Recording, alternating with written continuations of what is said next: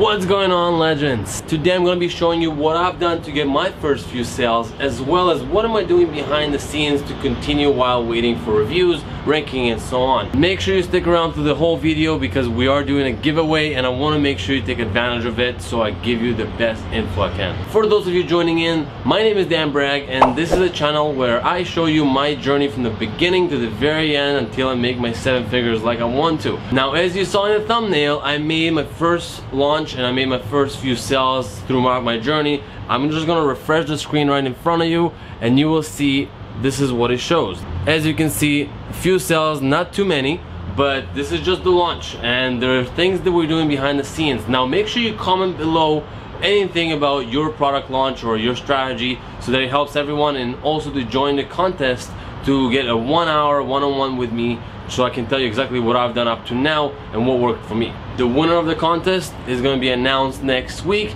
If you've commented, you join in the contest and hopefully get the one-on-one. So what did I do to get those first few sales?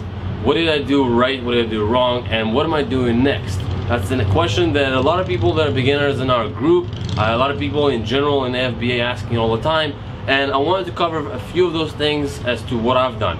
Number one, I made sure that I have a good brand image, a brand experience from the very beginning to the very end. So when the client comes into my listing, what do they see and how do they feel about it when they receive the product? My first important part is to make sure that they have a great experience from the beginning to the end, so that they want to leave me a good 5-star review. It all starts with the proper photography. So when you go on the browser and you type in whatever item you're looking for, the way you click on one versus the other is based on not just the price, but also based on how it looks. If it looks professional, if it looks like it has good reviews and so on, that's when you click on it. Now, the way to get reviews is to make sure you have a good user experience. So we're reverse engineering, start from the start. Make sure you have a good photo right away. The first one is what triggers them to click.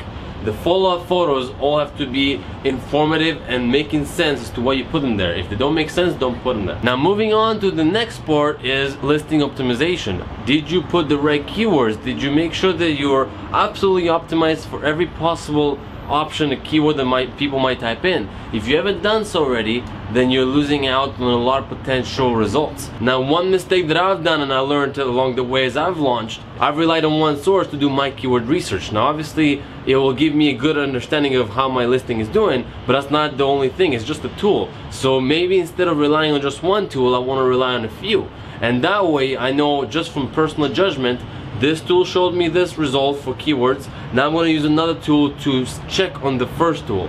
And you can do it as many times as you feel like necessary, but for me, I've done 2. That way I did word tree, that showed me percentage of how I'm doing. Then I did viral launch, that kind of showed me what I was missing.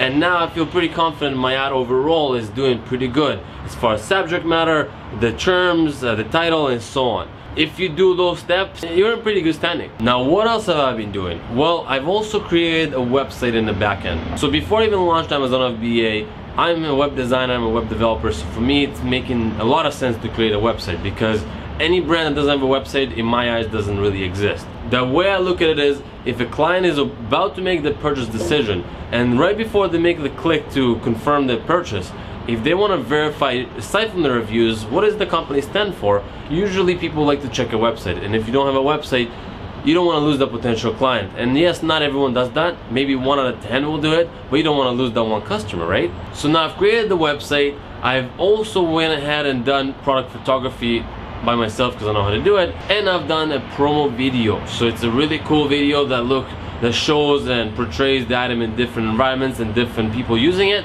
And that is a really helpful thing for me to use for social media. As I was doing those 2 things, I have my Instagram building up the followers, I have giveaways going on there, and I have the promo video being launched on there as well, so getting likes, comments, and so on. Now, in case you thought that was everything, no, it's not. Most people jump on PPCs right away. I am, on the other hand, trying to not jump on PPC just yet, because I want to get my first reviews before I do that.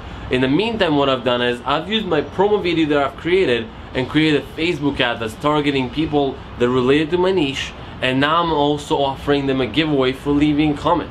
And if they leave a comment, it's just like I'm gonna do a draw there, and then one of them will win the item for free. Now that seems like something that a lot of people, if they see the ad, they'll be like, you know what, why not? I'll drop a comment, maybe I'll win. Now, why do I need all those comments on my ad? Or why do I need to give away anything at all? I need to generate as much engagement as I can on that promo that I'm doing so that a lot of eyes get onto it. And that means, aside from what I'm paying for Facebook ads, a lot of other people will spiral out into the ad, and now I'm getting free advertisement. So for the cost of a few dollars, I'm getting a lot more exposure.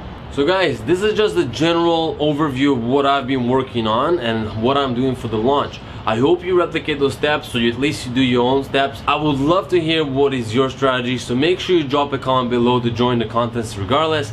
Go to our Facebook group, FBA Legends, link in the description below as well, and I will love to hear what you've done so that we all learn together. And if you have any questions, I'll be there as well to answer. Make sure to like, subscribe, and share, and I'll see you in the next video.